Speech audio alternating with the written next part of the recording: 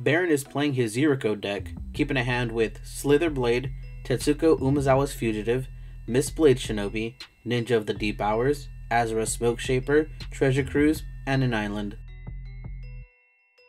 Albert's playing his Feather the Redeemed deck, keeping a hand of Aquarian Crusader, Titan Strength, Sun Forger, Boros Garrison, Terramorphic Expanse, and 2 mountains. Andy is playing his mono-white Mangara the Diplomat deck, keeping a hand with Soul Warden, Platinum Angel, Path to Exile, Worn Power Stone, and 3 planes. I'm playing my Dragonlord Ojutai deck, keeping a hand of Mist Meadow Witch, Reflector Mage, Return to Dust, Grasp of Faith, Blade of Selves, Temple of the False God, and an island. Baron starts us off by playing an island into Slitherblade and passing the turn to Albert. Albert draws, plays a mountain into a Aquarian Crusader, passing the turn to Andy. Andy draws and also has a turn 1 play, playing a Plains into a Soul Warden, then passing the turn to me. I draw, I play an island, and I pass the turn to Baron.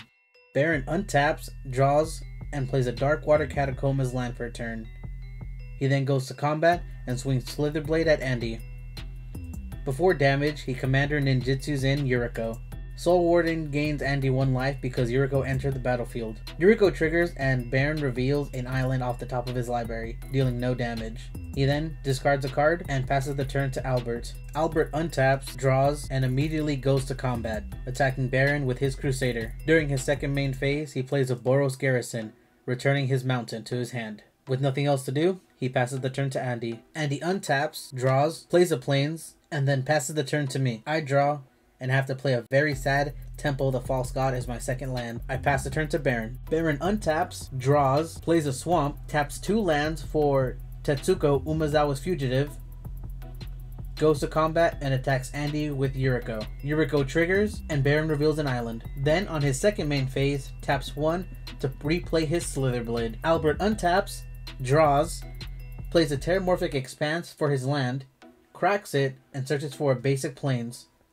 Then, with nothing else, passes the turn. Andy draws, plays a Plains, and taps everything for a Worn Power Stone. Then passes. I draw a card, can't play a land, and therefore have to go to my end step, discarding a card. Baron untaps, draws, plays an island, goes to combat, and attacks Andy with 3 creatures. Before damage, he ninjutsus in Ninja of the Deep Hours and Mistblade Shinobi. Andy then takes 2 damage. The Mistblade triggers and returns the Soul Warden back to Andy's hand. Then he triggers the Yuriko, revealing Vela the Nightclad, Fairy Seer, Sakashima the Imposter, dealing 11 damage to everybody. Then he triggers the Ninja of the Deep Hours and draws a card. During his second main phase, he taps 1 to replay his Slitherblade. Baron discards 2 cards and then passes his turn. Albert untaps, draws, taps 3 mana to play Feather the Redeemed, drops a mountain, taps it to play Titan Strength, targeting the Crusader, triggering it and making a 1/1 soldier. He then goes to combat and attacks Baron with 4 damage. Before passing, he then returns the Titan Strength to his hand. And he untaps, draws, plays a Plains, and replays his Soul Warden, and passes the turn. I draw, play a Plains, and tap 2 lands to play Blade of Selves. I then pass the turn. Baron untaps, draws, plays an island, taps 4 mana for Sakashima the Imposter, entering as a copy of Yuriko. He goes to combat and swings everything at me. And he Path to Exiles the OG Yuriko, and Baron searches for a swamp. I then lose 3 life.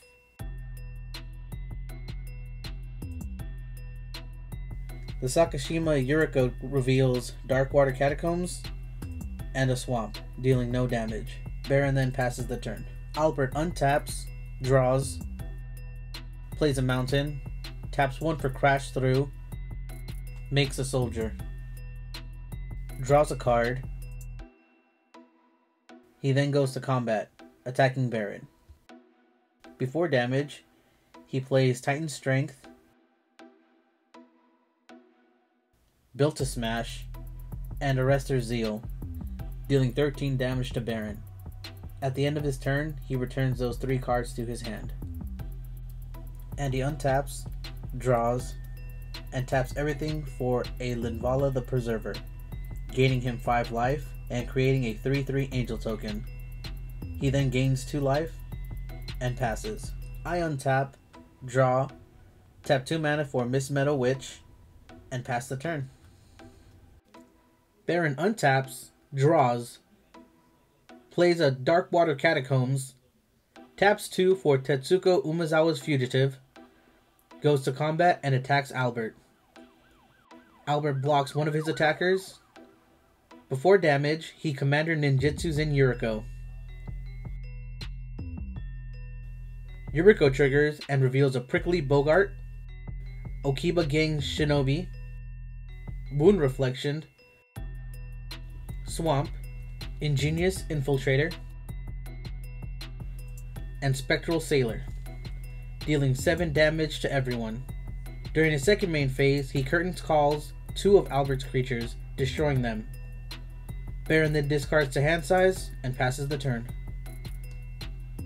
Albert untaps, draws, plays a mountain, taps 1 for Crash Through, drawing him a card. He then taps 1 for Titan Strength on his token, 2 for Run Amok, 1 for Arrestor's Zeal, and then 1 for Built to Smash. Goes to combat and attacks Baron. Baron takes 12 damage, and Albert passes the turn. And he untaps, draws, plays a Myria the Sky Ruin for his land, and taps everything for Angelic Skirmisher, gaining him 1 life. He goes to combat, giving all his creatures lifelink. He attacks Baron with 2 creatures, dealing 8 damage, bringing him down to 2 life. I untap, draw, play a Plains per turn, tap 3 mana for Reflector Mage, returning Baron Sakashima to his hand. Then pass the turn. Baron untaps, draws, plays a Swamp, goes immediately to combat and attacks Andy with 3 creatures and Albert with 1. Before damage, he ninjutsus in Ingenious Infiltrator. Albert takes 2 damage and Andy takes 4. He returns Andy's token to his hand. He reveals Sunken Ruin, Demir Locket, Jace the Mind Sculptor, and Archetype of Imagination off his Yuriko trigger, and deals 11 damage to everyone, making me and Albert both lose. Then he draws a card. On his second main phase, he plays Wound Reflection, dealing 14 more damage to Andy, winning him the game. I hope you enjoyed that Commander game. Baron's Yuriko deck dealt a lot of damage, and if he was able to stack the top of his deck, it probably would have been a way shorter game. Having Sakashima enter the battlefield as a copy of Yuriko sped up the game a lot. Albert's Feather deck had 2 great turns and did exactly what he wanted to do. Unfortunately, it wasn't enough to get him the win. Andy brought his newly built Mangara deck. Although he gained quite a bit of life and interrupted Baron, it wasn't enough to stop him. Unfortunately, my Ojutai deck didn't do much this game. It looked like a good hand to keep, but in hindsight, never keep a 1-land hand, ever. Like the video if you enjoyed it, subscribe to my channel for new content every Tuesday, and watch us on Twitch this Friday at 7 PM for some Kaldheim fun. And follow us on our socials. Have a great rest of the week.